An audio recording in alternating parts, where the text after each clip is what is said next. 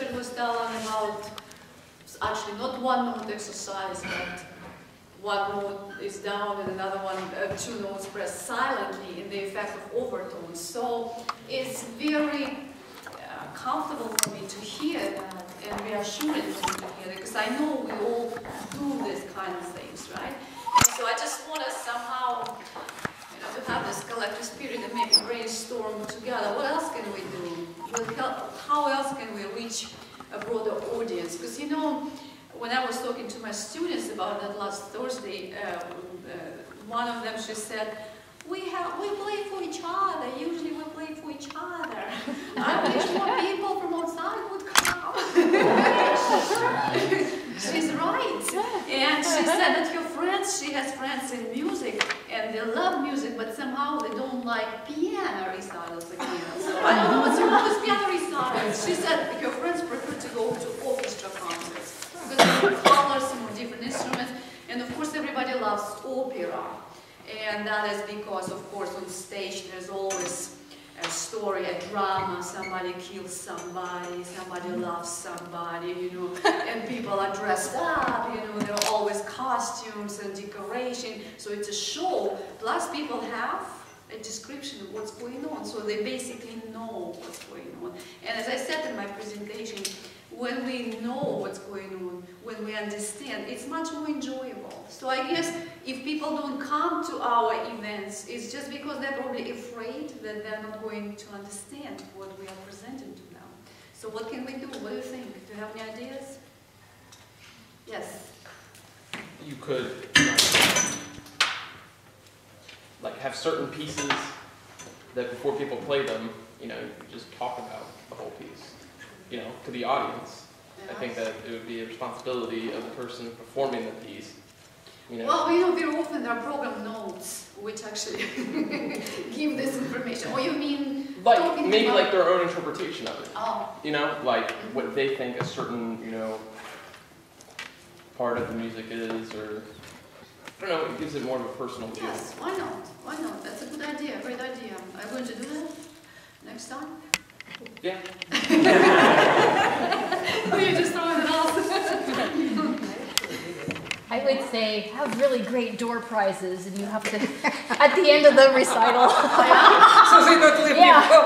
Yeah, like if you're giving away an iPad at the end of the recital, it'll give you the Good idea. Yeah. I see. Okay, what else can we do? Free pizza, free pizza. This is not quite as much fun, perhaps, but many educators, school educators, when they are taking their students to a program, they will play bits and pieces, certain themes, and say, you know, explain thematic material or play sections of the motif so the students have something to listen to. And I've often wondered if, particularly for recitals that are geared towards people who perhaps are not well versed in piano music or whatever, they might not know the music. Play those themes beforehand and say, you're going to hear this here, you're going to hear this here, look how they go together. You can talk about keys or anything. And let the audience have something that then when they hear the whole piece put together go, oh yeah, I heard that. So, yeah, makes sense. But school musicians do that all the time, teachers, to make their kids listen for specific Right, that's true. But do you think our audience has changed? Because look, when Horowitz was giving his recitals, he didn't explain anything, he didn't show any things, he just went there on stage and he played, and yet people just wanted to hear him, and whenever he played, the hall was never half empty, it was always sold out. What was his secret or enigma? Well, he wasn't competing with mass media that we have at our fingertips. Well, I guess about him in particular and about all those great masters, what was typical for them, they had a very high level of energy while they were performing. And we as human beings, you know, whenever we sit in the hall or communicate to someone, we always feel that. On a subliminal level, if there is a high level of energy and it feels like somebody's communicated to you. Sometimes you don't even have to know the music or have some additional images, it just comes to you, you know. As they say, if music is made from the heart, it just reaches anybody, it would reach anyone. Yes, please. So you're saying, is it more about the performer than it is about the piece? Definitely. You know, a good performer can make a gem out of some trash in music, and vice versa. which happens more often. I would say, definitely. That's what I keep saying to my students. Every time you're on stage, you've got to give. That's the nature of our profession. We give all the time. The gift of music. We share who we are. We give energy. So someone who performs must have a very high, unusually high level of energy. If you will be watching Evelyn Glennie on YouTube, the woman I showed you this morning, you'll be amazed. And she shows during her presentation how it may sound if she plays as an ordinary musician. And she goes like 1 and 2 and 3 and 4, 1 and 2 and 3 and 4. And she said, if I play like that, my career would probably last 5 years. And she said, and now I'll play as an artist. And she goes, and the amount of energy is unbelievable. And she says, well, now I think my career would last a little longer. And she's absolutely right. So I guess when we deal with the music, to me, it's very important, the energy I have, okay? And how to train that, it's a very tricky question, but first we have to demand it from ourselves and from our students. You know, if you play something and you feel like you're bored, or you do it, but you're not getting this excitement from the music, obviously, you know, your level of energy is not there. So that's why sometimes we do an exercise to bring the energy level up. And this exercise, actors, they like doing that. And it's called an imaginary line. It's in my handouts, but I didn't show it today. So, you know, in acting, when people act, they also get bored sometimes because they have to memorize text and they have to do it evening after evening, especially if it's a theater. And when they have the energy level down, what they do, they get together, all of them, and they have an imaginary line on the floor, and they stand here, like ordinary life, and they say, okay, if we cross the line, it's a fairy tale, it's a different life, it's a life with lots of energy, and once I'm there, I'm receiving it from the universe, and I'm changing, and I feel it, and then they step, and they try to pretend to feel very energetic, and then they go back, and then they go back and forth, and hopefully, you know, it will help. But this question of energy, where do we get it, how do we get it, and how to develop it, personally, bugs me all the time, because that's what I want from my students. Every time they play, I want energy. I don't want them to report on the music, because, you know, there's a reading and there is an interpretation, okay? And when we interpret something, it has to be highly energetic. Yes? But can you teach that, though? I mean, that energy comes from the passion that they have with the music. Yes. You know? Of course you can. Everybody falls in love once in a while, right? And becomes passionate once in a while, right? Everybody. Or everybody has some things they like, you know, or things they do at a passionate level. And so if in music, of course we can, it's not that we can entirely teach it, but we can encourage that. And we can demand it. I literally demand it, you know. Like you can ask Yuri, she played today the dances, and she can tell you, did I demand the energy from you every time? I would tell her, no, you can do more, and go for more, and go for more. You know? And I literally, you know, try to pull it out from her, am I right? I saw a tribute to Aerosmith, and they had cover bands. Well, no, that sounds rough, but they had like Chris Rock and other people, famous performers in their own right, interpret their music. Well, this one girl was doing White Wing, and she was doing great. She was fine. I thought, oh yeah, she's doing all right. Well, she climbs up into the box where the band was, and got up by Steve Perry, and he took her to school. His energy so eclipsed anything that she did. It was unbelievable. And then you knew why they were doing a tribute to him and what made him special. And there were some people who I thought were doing a pretty good job of interpreting their songs, and the band just sat there like this. And then there were other people who did their songs, and they started going like this. And they felt it. It took me to school. It was just like, oh. Yeah, because it's one thing when you just do it, and it's a different thing when you live through that. Yeah. And I guess your energy comes out much more when you live through this experience, when you don't just do soft or loud, but you actually live through the dynamics, you know? Because intensity, which could be produced, it's all about, you know, living through that. And how can you do that through the imagination? Because some things are just not happening in real life.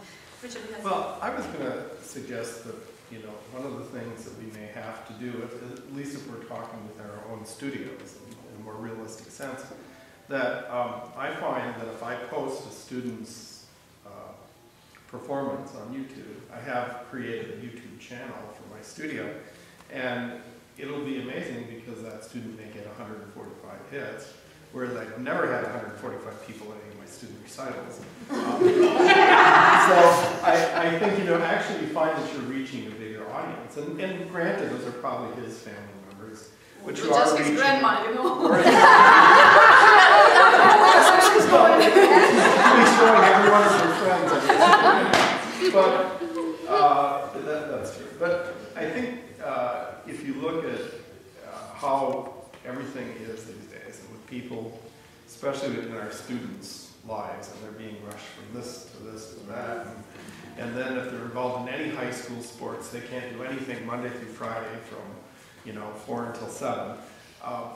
That sometimes these sort of different alternative venues, and I also create YouTube listening lists for my students, for them to, you know, listen to this, and this, and I actually create the list and send it to them, rather than have them just say, oh, go listen to such and such a Haydn sonata.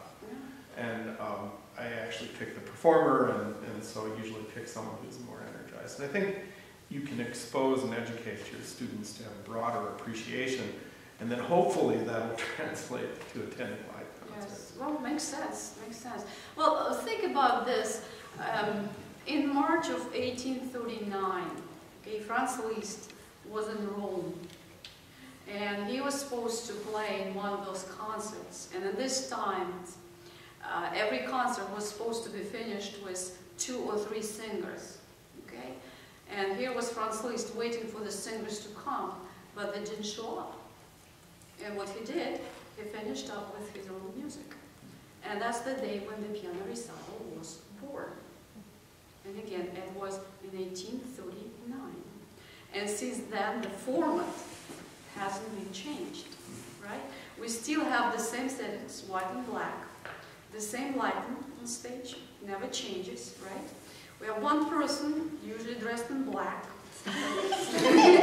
Yeah, because it's a concert attire, okay? He or she comes up on stage, and as you said, not saying anything, okay, smiling, playing, going back, okay? We've been keeping it for more than 150 years.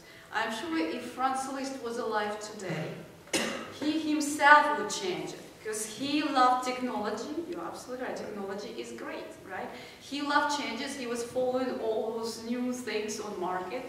He would bring, I'm not sure how to correctly label this, but the opera they were taking pictures with, what was it, the photo machine maybe? The magnesium flash. Yeah, the one with the flash. He would bring it into his master classes, because as you know, he also established the format of master classes, which we still follow. He was the first to do that, right? And so he would use the photo machine, and he would do different things just to, people would not get asleep, students would not get asleep. And so sometimes during the master class, he would take a picture and go, and you know, this smoke, and stink, and not to mention noise.